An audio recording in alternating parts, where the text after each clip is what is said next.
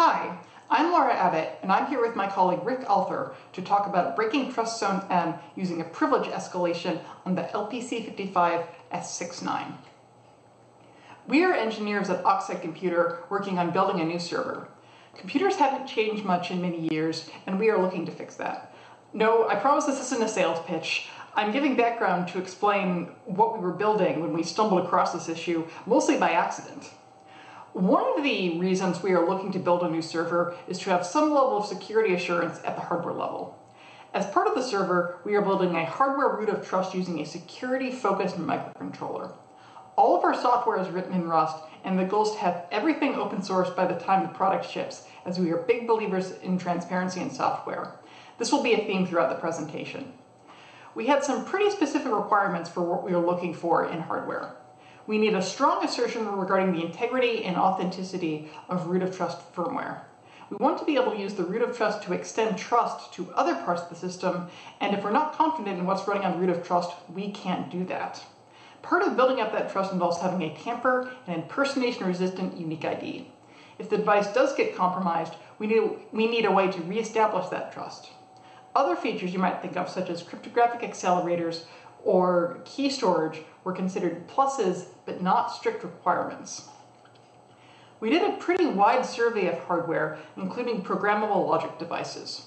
One requirement we didn't explicitly state, but turned out to be pretty key, is that the hardware must be available for us to purchase. This ruled out more than one device. We were also biased towards devices that can be programmed with open source tools because, again, transparency. There was no one standout winner among all the candidates, and based on our trade-offs we made, we decided the hardware that best met our needs was the LPC55S69 from NXP. The LPC55S69 is a dual-core ARMv8-M Cortex-M33. Core 0 has TrustZone-N and memory protection unit support for isolation. Core 0 does not have TrustZone, but it can be restricted at the bus level, similar to other DMA engines. Rick will talk more about this in a bit. There's cryptographic accelerators for AES, SHA, and doing field math with ECC. The chip supports secure boot using RSA signatures as well as authenticated debug. There's a PUF, physically unclonable function, for use with keys. Part of the flash can be locked down after programming to prevent modification. Other variants of the chip support CAN, which is common in automotive use cases. There are a lot of appealing things about this chip, and it seems like it can be used in a lot of places. But of course we have to ask ourselves, why should we believe this is secure? NXP presents this as a great chip to use in your IoT and other edge cases, and a lot of written material sounds great, but it's marketing material. How does this actually work in practice? Trust but verify and all that. What we found as we started working with the chip was that the documentation was not great. It was frequently pretty confusing, and this was especially true when it came to secure boot. This is the diagram for the user manual for the LPC55 showing the boot flow from power on. There's a number of steps here and also ways things can go wrong. When trying to make secure boot work, we ran into some issues. So naturally, when the manual doesn't provide all the information, you turn to the application notes. And the application notes give a slightly different boot flowchart with a few more steps. This updated flowchart mentions the NMPA, which I'll talk about more in a bit. It also mentions the debug mailbox as well as the recovery boot path. These are two entirely new code paths that the manual apparently just didn't feel the need to mention. This pattern of making a passing reference to something significant or omitting something completely was a recurring experience with the NXP documentation. We continued to run into surprises while reading the documentation.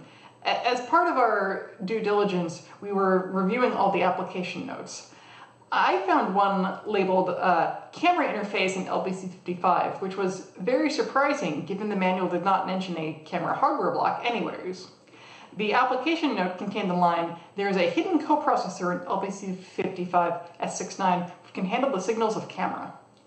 When I mentioned this to my colleagues, they thought I was joking because a hidden coprocessor or even a camera sounds like a bad idea in a chip that's supposed to be secure. We had to ask NXP for details about what this thing even was, because they usually don't give out this information unless you're a high-volume customer. We did eventually find out that this core is named EZH. It's a custom core with a custom instruction set architecture, really designed to offload wire protocol conversions and that don't need to run on the main ARM processor. The documentation also contained a passing reference to DICE CDI. DICE stands for Device Identifier Composition Engine and Compound Device Identifier. This is a feature that comes out of the Trusted Computing group and is designed to give a cryptographically strong identity to the chip based off of the first mutable code. The idea is that if you change the first code that's running, you get a new identity. This is a really nice feature for what we're building in root of trust and being able to extend trust, but unfortunately NXP decided to defeaturize this by removing detailed documentation. The feature is still actually there in hardware, you just can't know anything about it. And then there's the ROM patcher. But before we go into this part of the story, it helps to have an understanding of TrustZone-M. And I'll pass this off to Rick to talk more about TrustZone-M. Thank you, Laura. So what exactly is TrustZone-M? According to ARM, the ARM v8M architecture extends TrustZone technology to... I can't do this to you. I got bored the first time I read this, and I've practically fallen asleep every time I've tried to read it since. TrustZone-M is very similar to TrustZone-A, which you probably know as just TrustZone. This is the system we've had for a long time on A-profile devices used in cell phones and other embedded systems. In TrustZone-A, the hardware is divided into a secure world and a non-secure world, and then you have multiple execution modes within each of those worlds. Now, in an M-profile device, there's a couple of key differences. The first is that you only have 2 execution modes instead of the 4 that you would normally have on an A-profile device. On an M-profile device, you're going to have handler mode, which is similar to what you might have as an OS kernel, and thread mode, which is roughly what a user space thread would be. The second key thing is that M-profile devices have no MMUs. There's no concept of virtual addressing at all. In fact, everything is physically addressed. And while you do have the option to include an MPU in a given chip, it depends on the chip, and so you can't rely on memory protection in any form in a chip. So given all of this, how does TrustZone-M work? TrustZone-A relies pretty heavily on the MMU. So how does M-profile actually deal with distinguishing between S-world and NS-world? Well, if all you have is physical memory addresses, you use physical memory addresses. You divide up the memory space into secure, non-secure, and non-secure callable ranges. If you're executing from within a secure range, you can do data accesses to any address in the system. But your next instruction fetch must be from another secure range. Now, if you want to leave the secure mode and go to non-secure, you have to use the special instructions BXNS or BLXNS in order to indicate I am switching to non-secure mode, and therefore the next instruction fetch will come from a non-secure range. Once I'm in the non-secure range, data accesses can only go to non-secure ranges. Also, my next instruction either needs to come from a non-secure range, or it needs to come from a non-secure callable range, and specifically be a SG or secure gateway instruction within an NSC range. Now, why does this exist? Well, conceptually, it's okay for a secure world to arbitrarily call into any part of the non-secure world. We trust the secure world more. But a non-secure application shouldn't be able to arbitrarily jump into any code path in the secure world. So instead, you create this special NSC range that you place these SG instructions in, and that creates an explicit entry point for the non-secure world to call into the secure world. And in practice, an NSC range typically gets used like a big jump table. You have an SG instruction immediately followed by a branch that goes back into the secure range. Now, when you have an NSC region, it more or less acts like a secure region. The only special detail is that it can actually have these SG instructions, and it's where NS code can actually call into S code. Okay, so how do we actually set up these S, NS, or NSC ranges? Well, it depends on which part of the chip we're talking about. If we're talking about the CPU, you start with the SAU, or Security Attribution Unit. This is similar in concept to an MPU, where you're actually defining a range with a base and limit address, and then setting specifying what security attribute applies to that range. Now this is actually defined architecturally as part of the ARMv8M security extension that defines TrustZone-M. So if you have a part with TrustZone-M, you're gonna have a SAO. However, the number of regions available to you is implementation defined. In practice, you would likely define 4, maybe 8 ranges, which is kind of similar to how MPUs are often provided. Now, one key piece about this is that the default state is that any region not covered by a SAO region, any address not covered by a SAO region, is implicitly considered to be secure. So in effect, the SAO allows you to mark ranges as lower security state than what they start out as. Now, there's another piece where the chip vendor might have reasons why they want certain areas of the chip to be considered secure or non-secure. So there's the implementation defined attribution unit, or IDAU. And this is a piece of fixed logic attached to the CPU core that does an address to security attribute computation. It's just that this is fixed by the chip vendor. Now, in one of ARM's documents, they provide an example implementation where you just take bit 28 of the physical address and use that to indicate secure or not secure. Sadly, a lot of implementations actually just picked up on this and ran with it, including the LPC55S69. When you do that, you end up with a memory address space that looks like this. You see that things like SRAM and code are a single device, but they have double the address space, and it becomes a secure and a non-secure region. So this means that you actually have 2 different ways of accessing the same physical device, and we call those the non-secure and secure aliases. Why is this important? Well, when you do an access from the CPU core, that address is fed to both the SAO and the IDAU. Those independently compute what the security attribute is, and then the most secure of the 2 is what's chosen to actually do the restrictions. So if you use the secure addresses, they can, if you use a secure range from the IDAU's perspective, it can never be lower privilege. The IDAU will always win as having it be a secure address, and this means that you can write secure code, a secure world code, using secure aliases and never have a chance of it being anything else. On the other hand, if you use a non-secure region from the IDAU's perspective, you have to go look at the SAO to decide what its security attribute is actually going to be. It could be secure, non-secure, or non-secure callable. And this all depends on what the chip vendor actually did as far as what the IDAU layout is, and then the application as far as what the SAO configuration is. Okay, so what happens once you have that request and you've computed what the security attribute is? Where does the policy get enforced? Well, this is mostly implementation defined, but they do have some common names for things. So first, you're typically going to have the CPU core sending out a request over the AHB interface. And in a TrustZone-M world, you actually extend the typical AHB matrix to include the security attributes, and that's called secure AHB or SAHB. Some implementations actually take this a step further and include the ability to do policy-based restrictions on passing through the bus matrix based upon the security policy. It's not common, but it exists.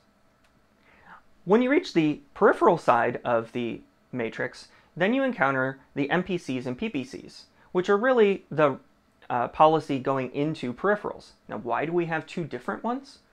Well, the PPC is more of a general, here's a single security policy for a peripheral. This is I want to have this entire GPIO interface be available to the secure world or the non-secure world. But in the case of something like an SRAM, you might want to do more fine-grained policy of having it be something like every 2K, I want to alternate through secure or non-secure. And so that gets a separate MPC that allows that fine granularity of enforcing of security attributes.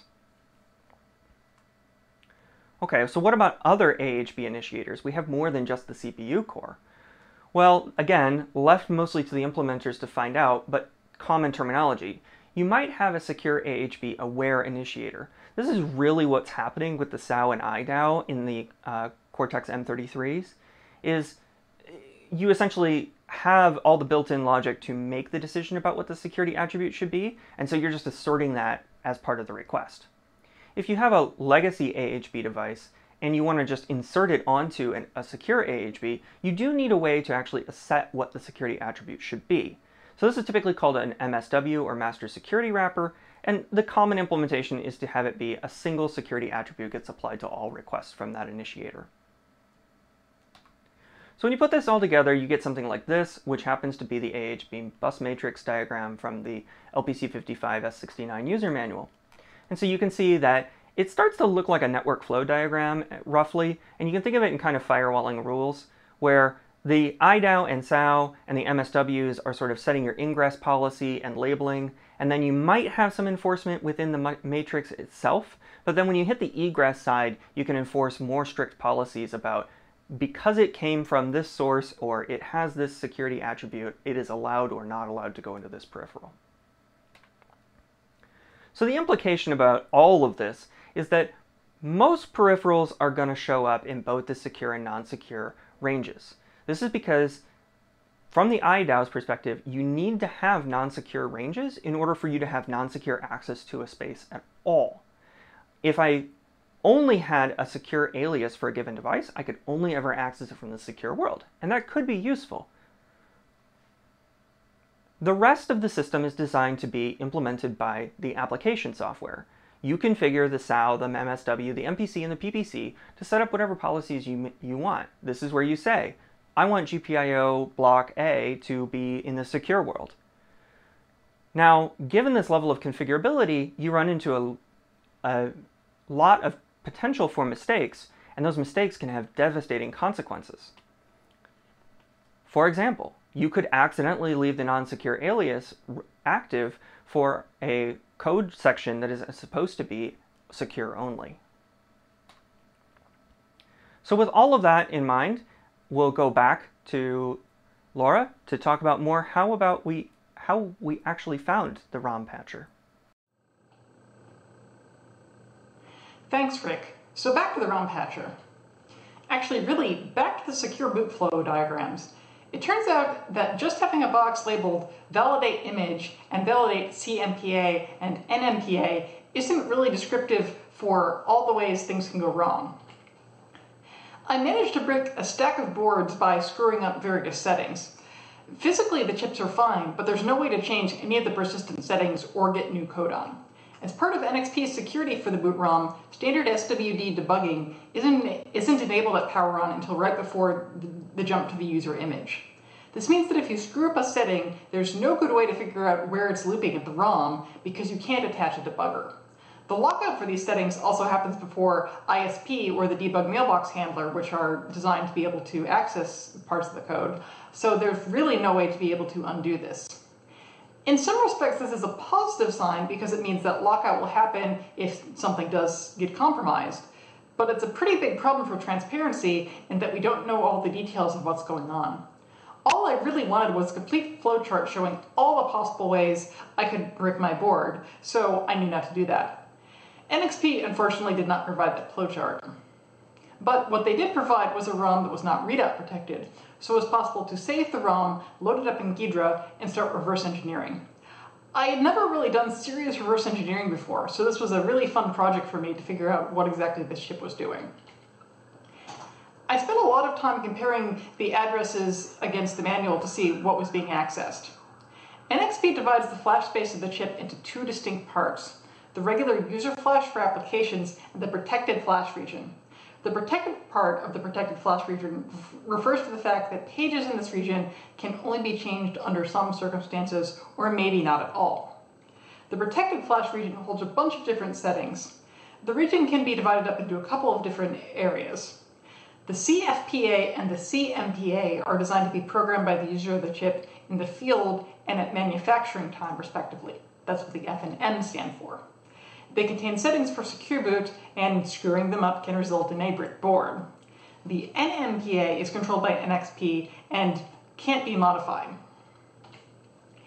The details of what each field and protected flash region does was not fully described in the manual. NXP's region in particular was really not documented. But apparently everything was more fully described in an attached Excel spreadsheet. And by attached, they mean attached to the PDF, I was not aware this was something you could do in terms of attaching things to PDFs. But you download the attached Excel spreadsheet and some parts are missing. But we can show the rows, and we finally get to see the full address space of the protected flash area, including the NXP area, which showed this really interesting region labeled ROM patch, and doubly interesting because nowhere in the documentation was the ability to change the ROM mentioned at all.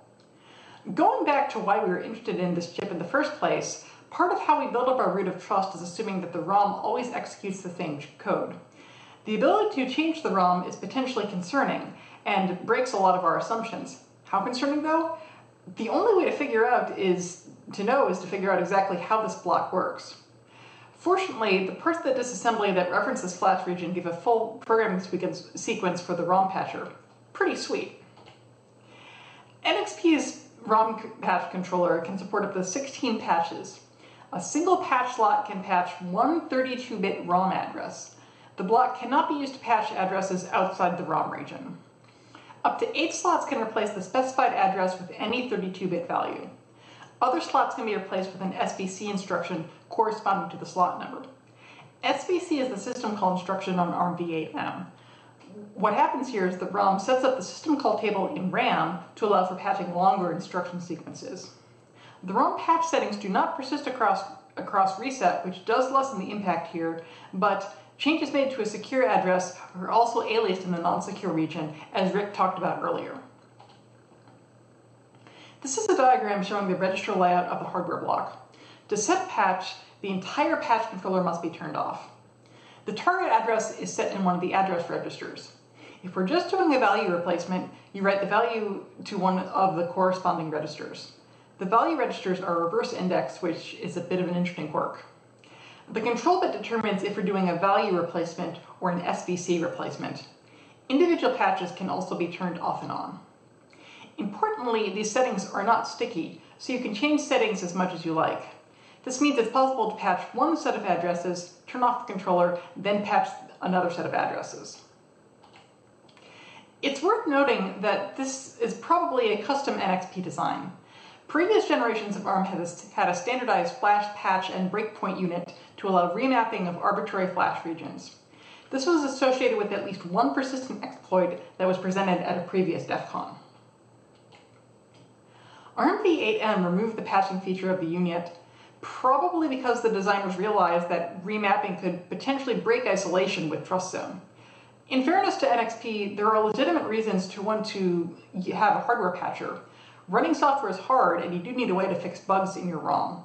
There is a reasonable motivation to want to bring this back, but they probably should have had a bit to be able to prevent modification from curious firmware engineers. The ROM is the first code that's executed at startup, and if that were the only use of the ROM, this block would be significantly less interesting. The ROM also exports a bunch of functions which are designed to be called at runtime by user applications. These are all features that are either hard to sequence or NXP wants to keep proprietary and would also be served by providing source code to see what exactly these are all doing. All of these APIs expect to be called from secure mode, as all the addresses are for secure aliases. The image authentication APIs also require privilege mode. The addresses for calling the functions are accessible via tables inside the ROM itself. Okay, this is DEF CON here, so clearly it's time to do something interesting with this hardware. We can put this all together to do an exploit. For step 1, we find a ROM API used by secure code. Step 2, we use the ROM patcher from non-secure mode to change the code of the API since that code exists in ROM space. Step 3, have the secure code invoke that API, and now you've won. I'll pass it back to Rick to talk about writing an exploit in TrustedFirmware-M.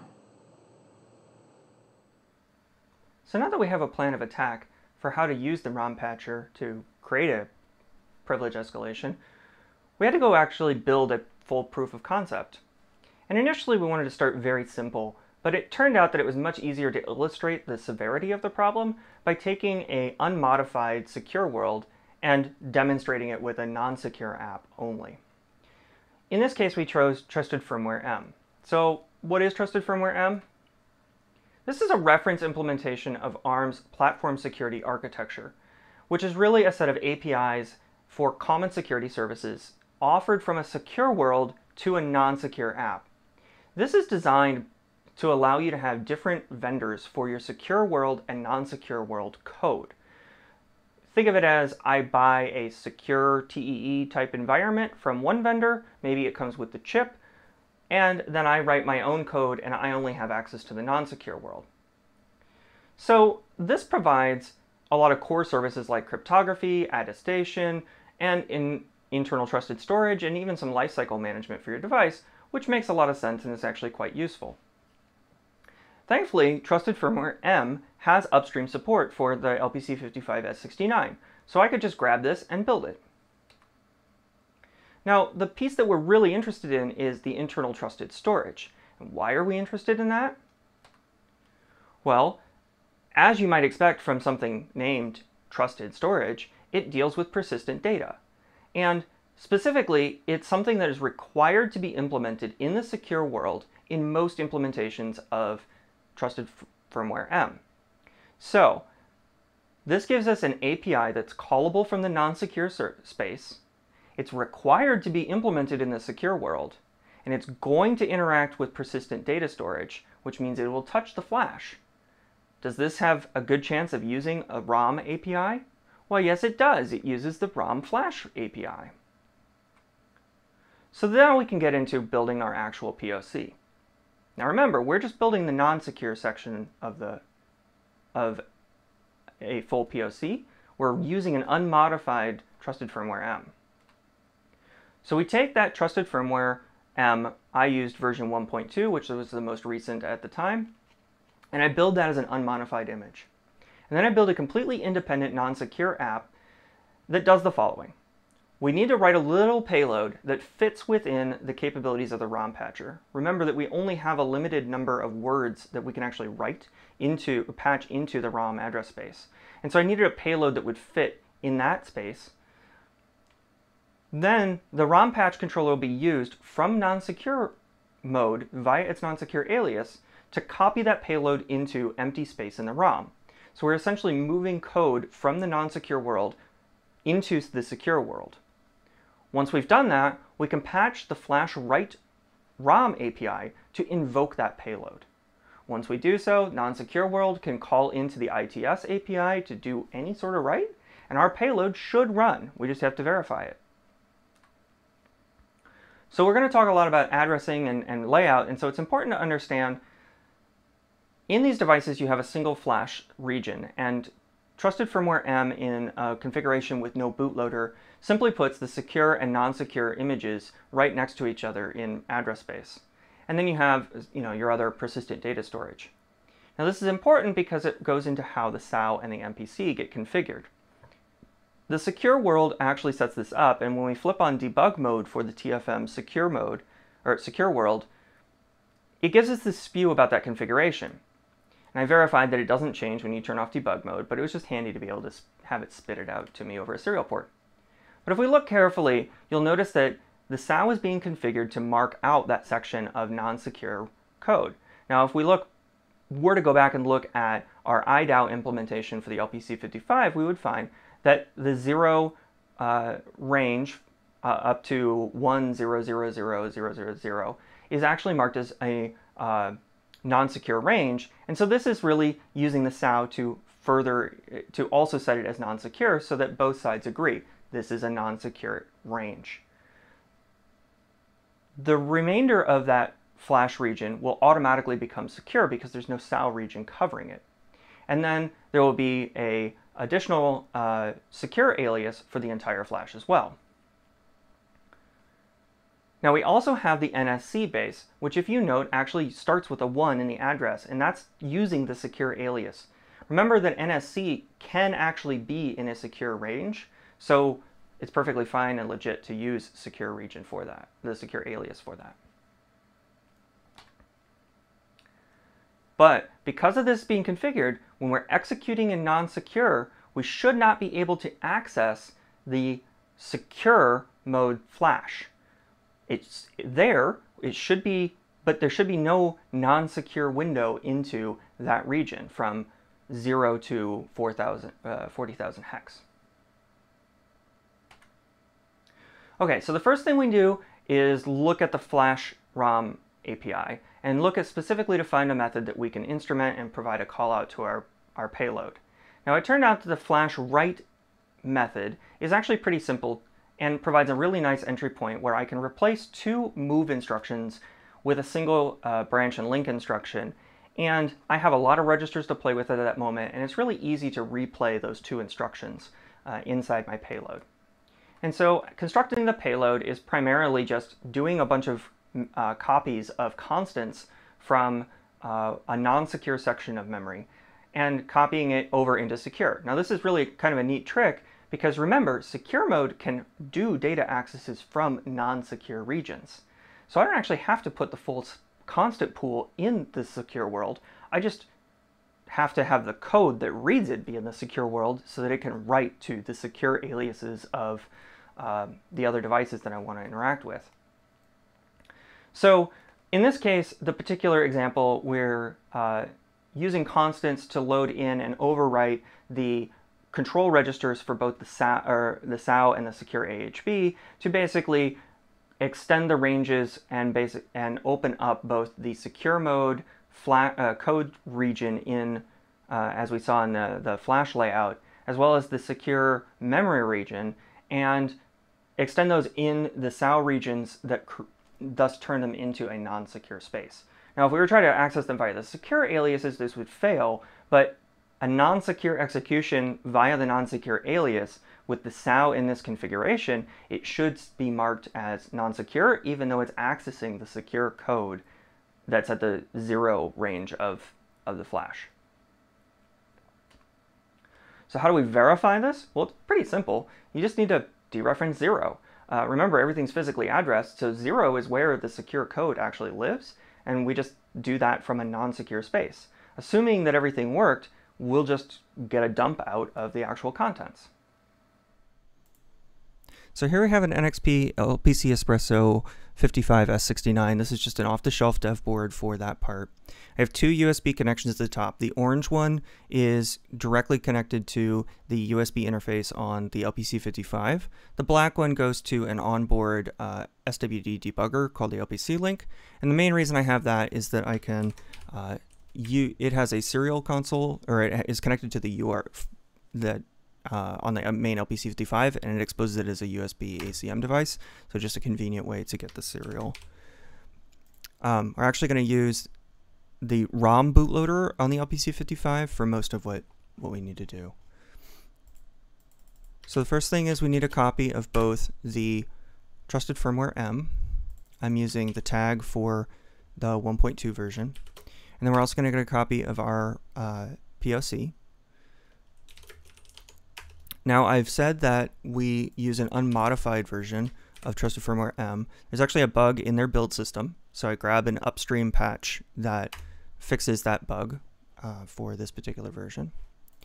Then the build system for TrustedFirmware-M uses pip, so use a virtual M for that, and then go ahead and have it fetch all of its requirements. Then I'm going to go ahead and install CMake that way. And then they use CMake as part of their build system, so we're going to go ahead and say build for this development board using the GNU ARM toolchain with the TrustedFirmware-M bootloader disabled. We're not using that in this case. And then also build our POC as the non-secure application.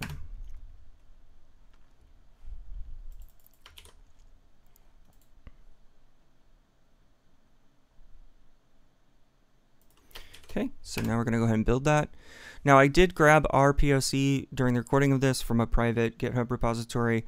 By the time this is available, we will have made that same repository public and set the default branch to be the appropriate code, so you can play along at home. Okay, so with that built, we can look, and here's the non-secure world and the secure world binaries. Now what we want to do is erase the flash and load these in. So the first thing we're going to do is use NXP's tool for this, for interacting with bootloader, which is called blhost. And it's not the most reliable tool. So what we have to do is hold down the ISP button and press the reset button. And it's supposed to jump into the ISP mode. And then we can talk to it over USB. So in this case, we got it on the first try there. Now I'm going to actually reset it again and do the same thing between each step, just because I get slightly better success that way.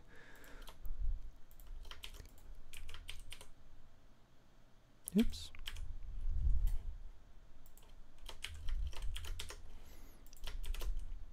Okay, so what we're going to do is write just the secure application, the secure world, into the flash.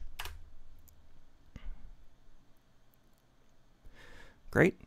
Now if I reset and let this run, you'll see that we get the debug spew that I showed earlier, showing us the SAU configuration, and then it actually launches the secure application and then hangs because there is no non-secure world to execute right now.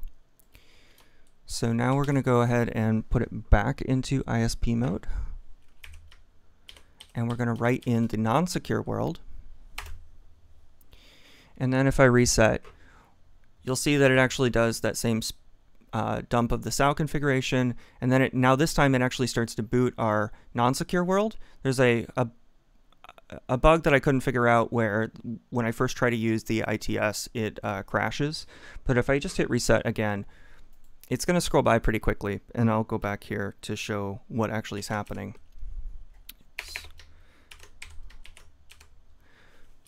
So we started up, and we got in this normal thing, and the LPC ROM POC started as the non-secure application.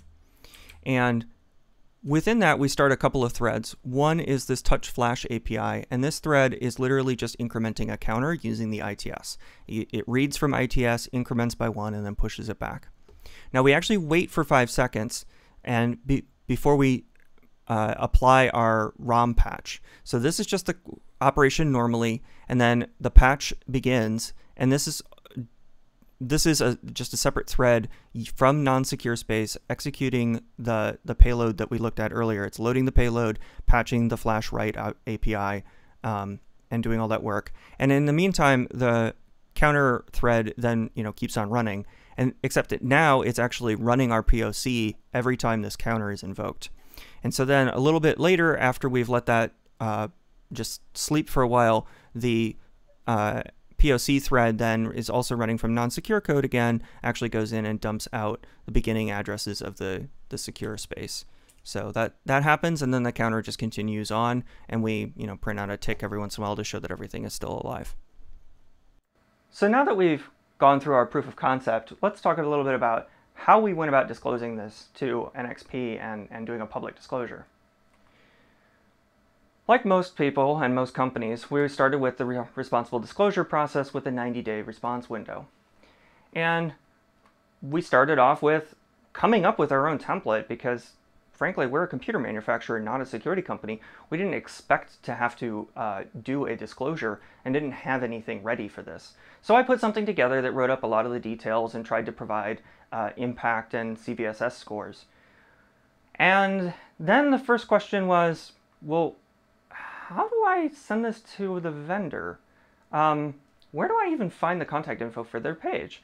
So this is what you have at the header of NXP's website, and I wasn't really clear to me where to go. Maybe the support section? Nothing particularly obvious there. How about the company section? No, nothing there either.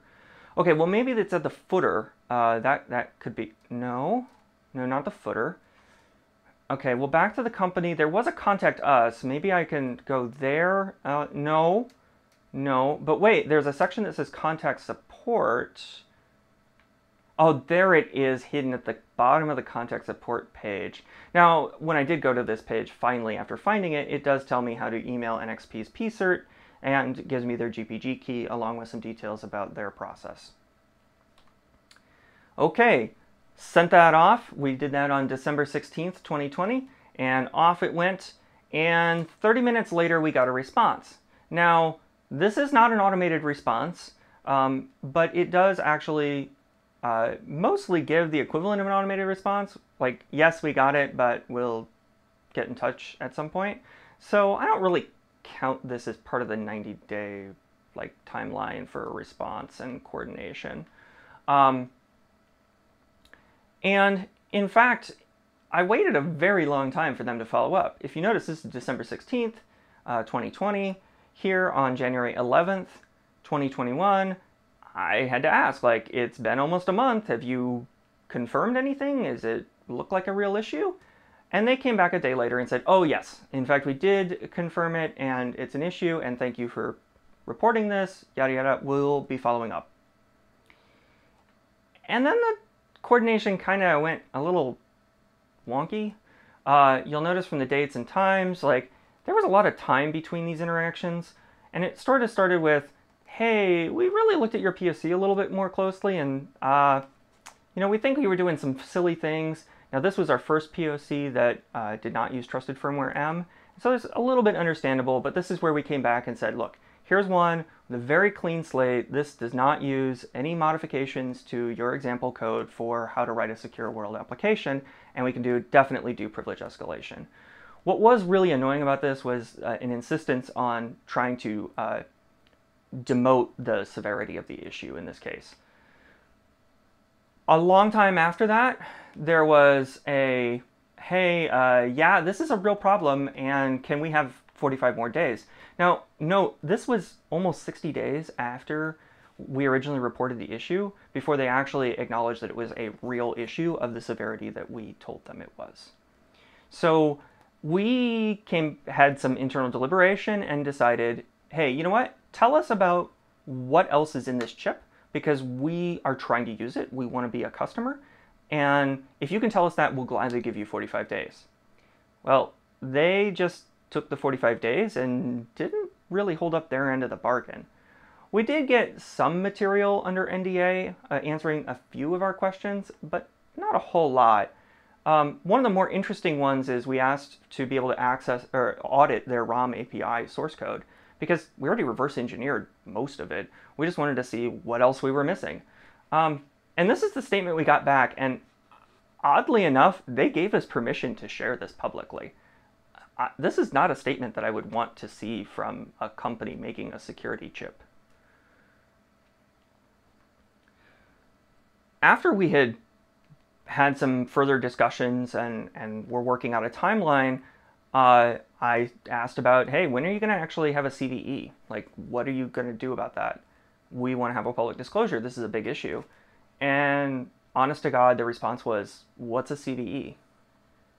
And we said, okay, you know what? We'll just file it ourselves. I've done this before. Not a big deal. But then it comes out a month later, they come back and say, oh, hey, we're going to file a CVE on this. Who should we put as your reporter? And I'm like, no, we already have the CVE number assigned. Here's all the details.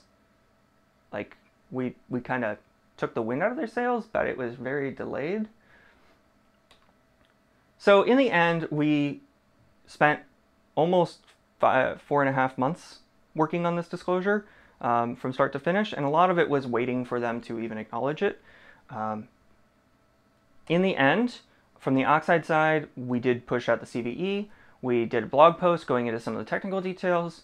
We did some tweets.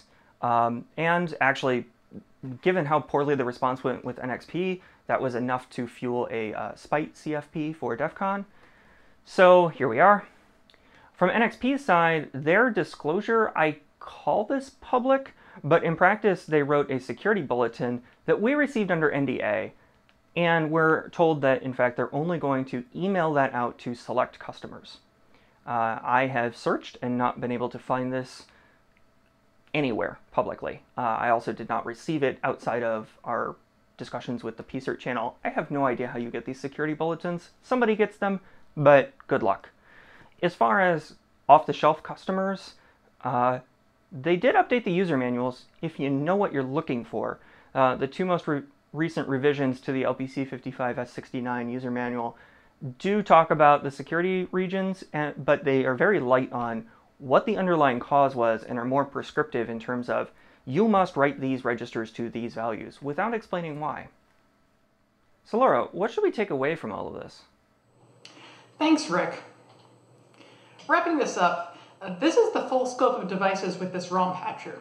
The title of this talk mentions the LPC55S69, but it affects multiple chips in the LPC5500 family.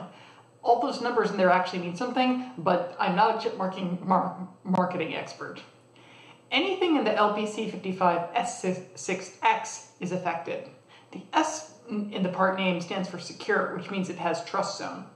There is a variant LPC55-2X which does not have TrustZone. This means it isn't vulnerable to a TrustZone breakout because it isn't there. This vulnerability can still be used for privilege escalation, however. Slightly worrying, the LPC55-2X does not have the extra level setting bits without TrustZone, so the only prevention against it is the MPU. One of the questions we asked NXP when we were in discussions was if there was an ability to lock the patch configuration to prevent changes. The answer there was no. And it sounded like this was a deliberate product choice with the idea that maybe they would need to give a patch to customers later. This seemed like a bad choice, but I don't work for NXP product strategy. I mean, maybe they could have put the lock bit in there and let the user decide, but again, out of my hands. NXP did mention that the upcoming LPC55S3X would include the ability to lock the ROM patch, which was really good to hear. We're not sure if this is all effective devices. NXP was willing to acknowledge the TrustZone vulnerability, but wasn't willing to admit this was a privilege escalation. There may be other chips that have the same controller we don't know about, which is really concerning from a security perspective. Finally, some important takeaways. Code is hard, configuring hardware is hard, configuring hardware for security is really hard. TrustZone-M is hard to configure correctly, there's a lot of knobs. Requiring code to drop permissions is a great way to accidentally end up with something still exposed. We've seen this in Linux plenty. Reference implementations are frequently incomplete. The TrustedFirmware POC we gave could have been prevented by setting a few lock bits to prevent changing the SAU, but they just weren't set. Just taking a reference implementation is no guarantee it will be secure or you won't hit odd edge cases. You need to be doing audits and review of all the reference code. Transparency is so important in your hardware. In order to drop privileges, you need to know that you need to do so. The ROM patcher block was labeled as reserved in various parts of the memory map because NXP did not want to acknowledge it existed. The old manual before their update would tell you not to write anything for the reserved area for various security protections. This means that even if you were following the manual to the letter, you would not be protected. Oxide and NXP really seem to have a fundamental disagreement about how big of an issue this is. Our stance is that unless you have full knowledge about what your hardware is doing, it is not possible to write a truly secure implementation. Turning that reference code into something correct is incredibly difficult without full documentation. Hardware makers should really want to make it easy to write secure code and should treat undocumented hardware as the antithesis of security. And really, please, just give us source code for the ROM. The conclusion here should not be that NXP should have read-protected the ROM so that we couldn't find the bug. That has not proven to be an effective solution. Rick and I are not professional reverse engineers. We're developers who think this kind of problem is really neat. I'd like to say there are no more bugs lurking in that ROM, but I really don't know. People who are much more experienced in this area could probably find more bugs.